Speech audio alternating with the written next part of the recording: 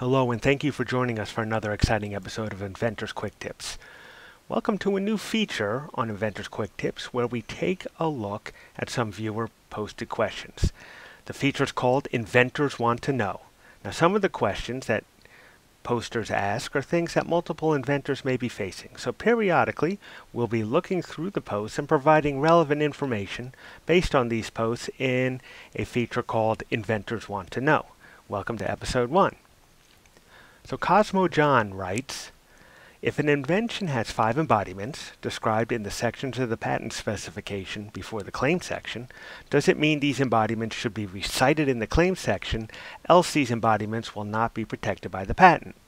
If recited in the claim section, should each embodiment be written as an independent claim or 5 independent claims? Maybe.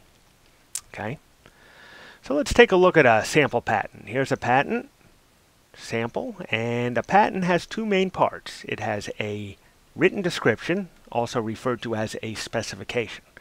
And here is our specification. My awesome invention includes an A connected to a B coupled to a C. Sometimes you can even have a D connected to the C. Alternatively, you can have an A and a B but then connect G and H instead of C.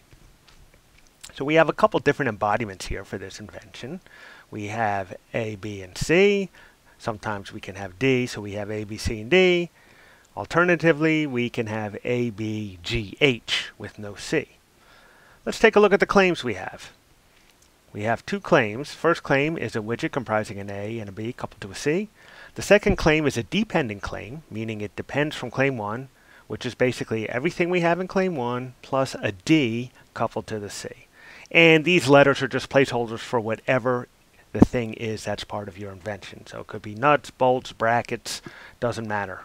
We're just symbolically using letters to talk about the different elements of the claim. Now, the claims provide what I call offensive protection, whereas things in the written description provide what I call defensive protection, and I'm going to explain what those are. But right now we have 2 embodiments that are offensively protected, and everything in the written description is defensively protected. So let's talk about what those mean. Offensive protection means to prevent others from doing, making, selling, using your invention. You have the right to block others from doing it as long as your patent is in force. Those are what the claims are for. The claims let you prevent others from doing it. Defensive protection means to prevent others from patenting it. So things that are in the written description prevent others from being able to get a patent on it.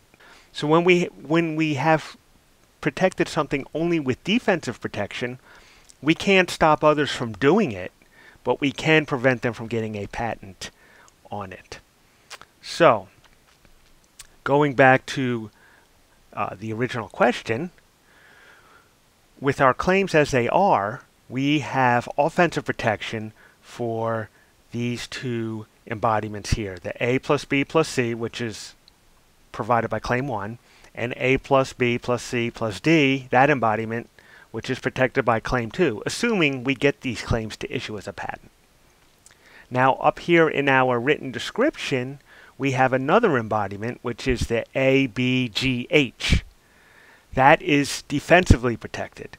So if you wanted to also prevent people from doing A, B, G, and H, you would want to add that as, say, a claim 3 to this hypothetical application. And as to whether it is a independent or dependent claim, that depends on how the claims are written.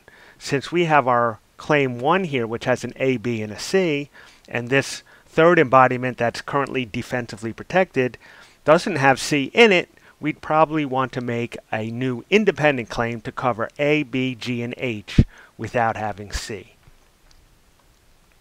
So just to recap, defensive protection prevents others from getting a patent on the concept or your invention by virtue of describing it and thus creating prior art that is now going to be used against other future inventors if they try to patent your idea.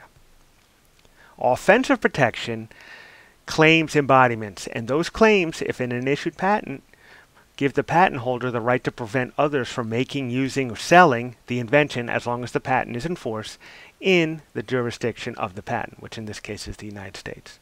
So hopefully this helped further understand the types of protection that patents can offer. Once again, thanks for checking out this exciting episode of Inventors Quick Tips, and we hope to see you again soon.